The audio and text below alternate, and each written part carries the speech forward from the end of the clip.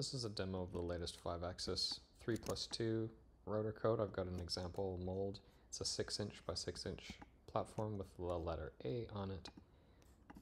The configuration properties are grouped into the bed, some orientation settings. The router dimensions, some of them are saved and pulled in, but most of them are not being used. And I'm going to generate the toolpath with finishing. C and B, I'm going to enter 35 and let it generate an example toolpath. We wouldn't normally use this angle on this shape, but it's just a test. So it's resolving collisions. Right now it's running through the toolpath.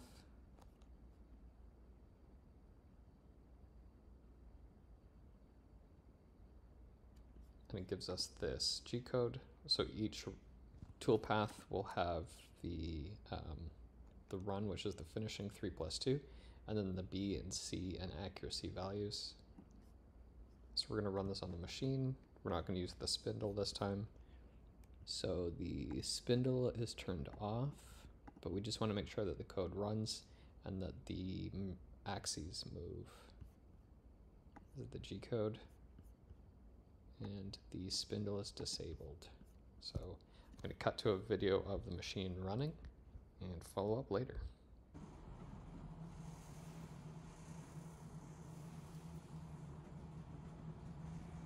Is it moving to 55?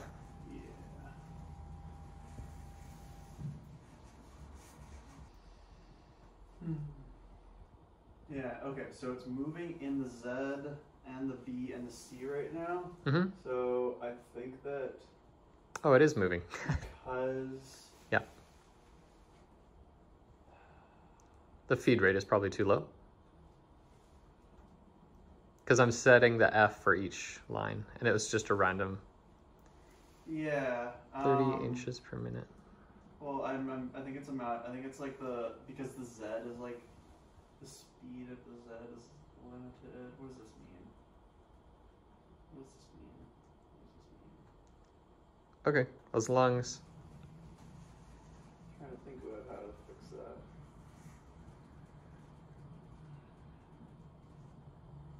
So the part, it's doing a crisscross.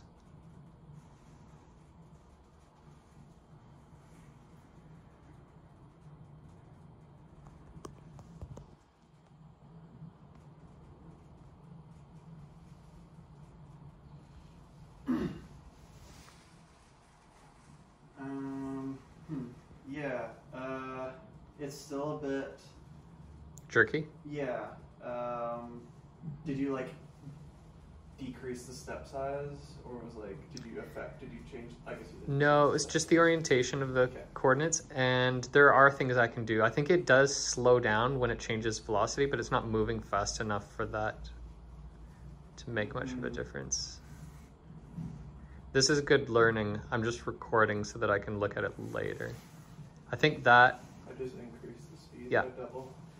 So it's going to be making, it's like a square, but 6" by 6" with the letter A in the center. So there it's doing part of... Yeah.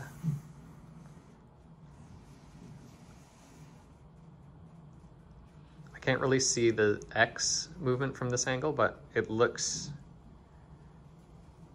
like it's doing what it's supposed to do. Yeah, I can kind of see the pattern. You can sort of see the pattern on here. And the it won't match the contour perfectly because sometimes it pulls up, especially where it detected a collision, it pulls back extra far. So it'll look a bit like a mountain range. Sweet. Yeah, I wonder, cause like whenever, like I can see it like going from line to line to line to line, like I can see it pretty easily. And whenever I run G-code generated from Fusion, it's kind of usually like like running super fast. Do So you know what the feed rate is? I said inches. I don't think it's necessarily the feed rate. I think it's the like telling, like, say the X to go from 1 to 1.1, or like 1 to 1.05, or 1 to 1.01. Yep. I think that's what we need to. So just increase just reduce the space between each point. I think so. But there must be like a. I can do that pretty easily. Yeah. The thing I wanted to test here was, does it run? And then secondly, does it look like it's moving in a way that actually is cutting the part? And it looks... I think it looks like it is. Without cutting anything? I can see a picture on the screen here. Sweet. Of like the tool path, and it looks right. It's a little bit like, it's kind of a little bit taper. It's kind of an odd shape. Because it's pointing at 35 degree. I mean, yeah. Well, and the machine doesn't know. The machine doesn't know the length of the fulcrum yet. So like, if the picture looks like remotely like what the part is, I think that's good. It's not going to get better than that. But cool. Okay, we don't have to run the full thing. That's excellent.